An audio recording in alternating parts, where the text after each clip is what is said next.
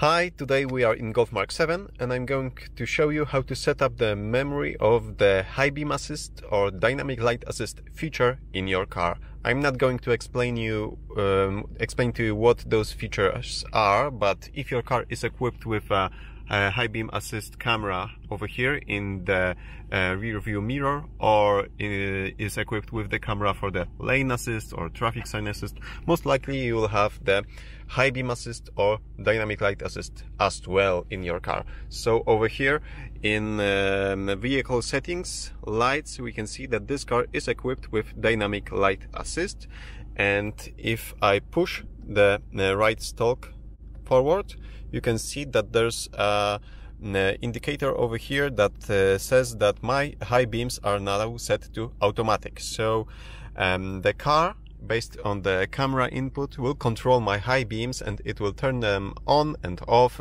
when required, and that's it. But if I turn off the ignition right now, turn it back on, start the car, you can see that the assist, light assist, is no longer active, and I had to enable it once again over here. So the memory of the light assist is off.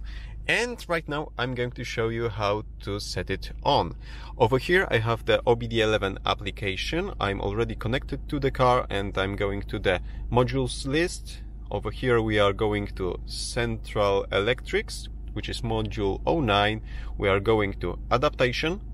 We are looking for channel called assistance light functions, and over here there's a channel named Fernlicht Assistant Reset, and it's active. So the reset function is active and we want to deactivate it. So let's set it to not active, slide it, enter the security access code, which is 31347. It's over here in one of the login prompts. So let's set it up, success, and the adaptation was accepted by the car.